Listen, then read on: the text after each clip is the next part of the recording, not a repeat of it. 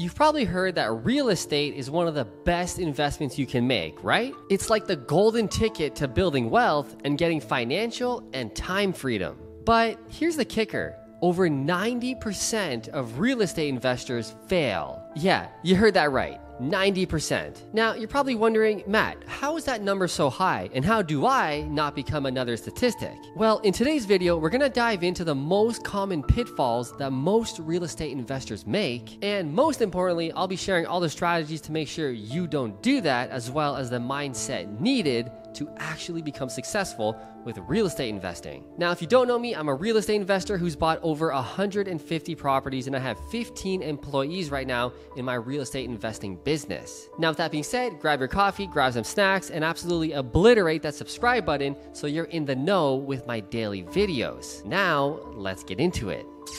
So number one, the biggest mistake I see investors making right off the hop is not specializing in a niche and specializing in one town. See, at the beginning, you're going to be overwhelmed and everybody's going to try and pull you in a bunch of different directions and say, you should invest here, you should invest here, you should buy this property. No, you should buy this property. And this is where so many real estate investors get lost, because at the beginning, when you're trying something new, you're just in information overload mode. You're trying to soak up information on this and on this and on this so you don't make mistakes. But the reality is you're doing a whole lot of nothing. You're just running on a treadmill thinking you're a real estate investor, but in reality, you're wasting everybody's time, and most importantly, you're wasting your time.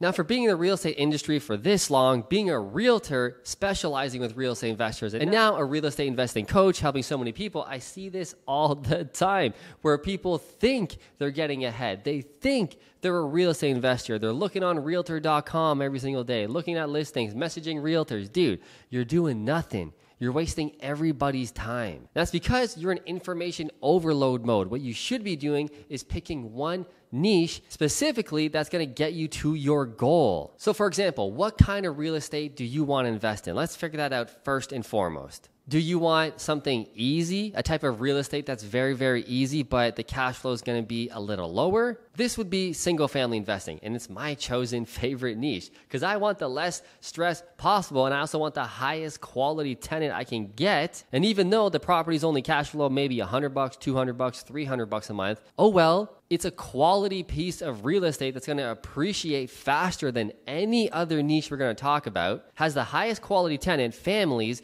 who stay there, put their roots down deep. They have kids, they go to school, they have the cat, the dog. They typically stay like 5, 6, 7 years before turning over.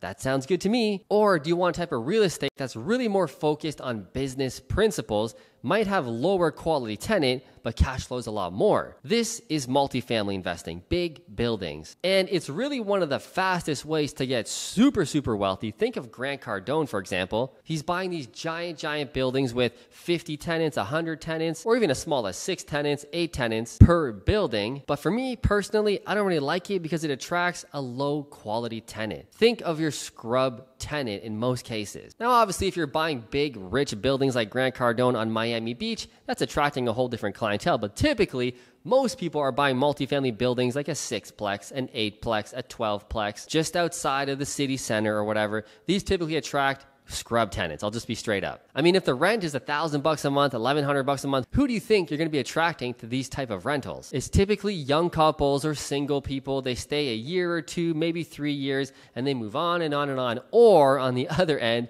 you have people that never friggin' leave. So if you're in a rent-controlled state or area, you're going to take a beating. Or do you like student rentals? Same kind of thing. You got the lowest quality tenant, kind of, but the highest cash flow. These properties produce so much cash flow. So really think about everything I said and what type of real estate you're looking to get into, not for just today or for the amount of money you want. What do you want your life to look like? What do you want to end up owning and having? Because some of them come with a lot of problems and a lot of questions.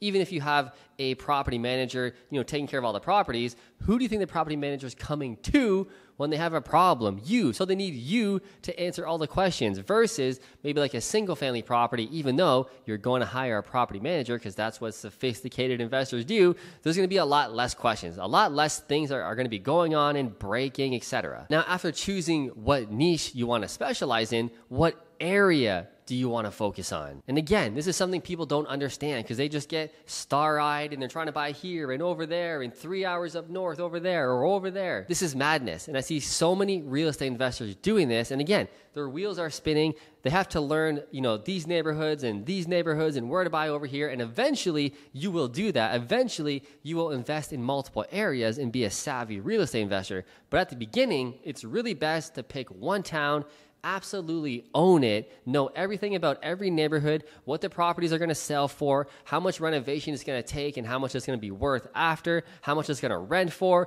You need to know all these things in your head without having to rely on a realtor. That's the point I want you to get to when it comes to specializing in one area. Now, this is all super important because it leads to my second point, which is networking or branding. See, what most real estate investors do or think is that they need to go to all these real estate conferences and meet other investors, shake their hand, tell them about their shitty pitch or their financial breakdown they just did on this property to try and get money partners. Because see, eventually you're going to run out of your own money and you're going to need other people's money to invest with you to continue buying more real estate. That's naturally what's going to happen. But if you're out there at some conference trying to get money from other broke investors who are also at the same conference trying to find other broke investors to get money to, you can see how that's going to lead to a bunch of nowhere. So what I'd rather see you do, which is what I do, is focus a lot on branding with social media and online marketing. See, when I started off investing in 2012 in my local area of Kitchener-Waterloo, which is 1 hour south of Toronto,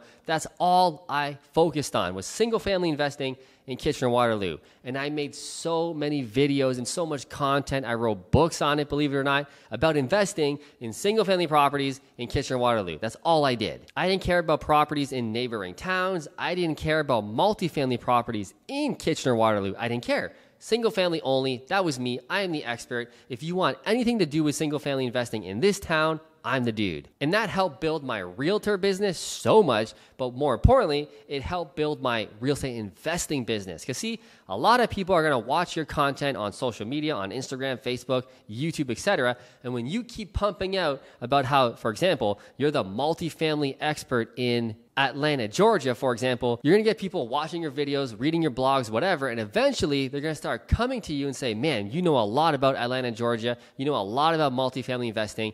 I really want to start investing in real estate, but it's just too much. I have kids. I have a career. I'm too busy. I'd rather invest with you. How do I invest with you? Which is going to happen. Trust me, the more you start making videos, oh my God, your whole life is going to change. Your business is going to change. I'm telling you, I'm not exaggerating because that's exactly what happened to me. The more I marketed, the more videos I made about my local area, I got so many partners. I bought 2 properties, 4 properties, 8 properties. I was like, this is insane.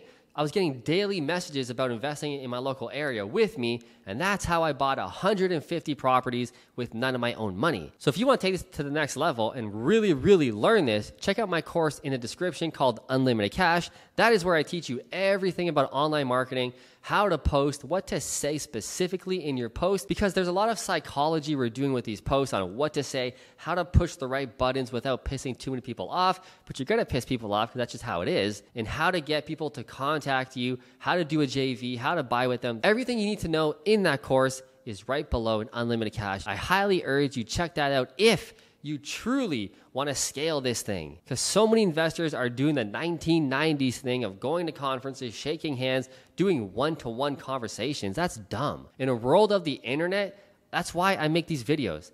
I know you think I make these videos maybe just for you, and it's cool. I'm glad you're a subscriber and you love these videos, but I truly make videos just like this. This video right now is building my brand. It's for the purpose of getting my name out there, people watching and being like, dang, this dude knows exactly what he's talking about. They message me usually on Instagram in the DMs, and we have a conversation from there, and they end up partnering with me or lending money to me on our flips, etc. But one way or another, a lot of the people watching this video are going to work with me. So again, if you want to scale this thing super quick, check out that course, Unlimited Cash. Now, the next thing that so many real estate investors mess up is risk management. Now, you're probably going to think I'm telling you that you should diversify. You should buy a bit here, a bit there, a bit in this city. No, I don't want you to diversify. I don't want you listening to your financial planner. Again, at the start, I just want you to focus on one thing and in one area. I can't stress that enough. That's why I'm repeating it so much in this video. It is absolutely crucial to your success. If you're all in with real estate, I don't want you messing with stocks. I don't want you messing with crypto. I don't want you messing with anything else. Just focus on real estate for at least 1 year, please. That's all I want you reading on, watching videos on, and most importantly, acting on. And this is the Warren Buffett approach of put all of your eggs in one basket and watch the damn basket. Don't take your eyes off it. Now, if you want to go against Warren Buffett, you're out of your mind. But again, this is the approach I took, and it served me so friggin' well. While I see so many real estate investors running around like a chicken with their head cut off, not knowing up from down, left from right, they don't know what they're doing. They're wasting valuable time. You don't have time to waste. And last but not least, leverage technology, leverage the internet. You can meet so many people on social media with online forums or Facebook groups, or like I said, most importantly,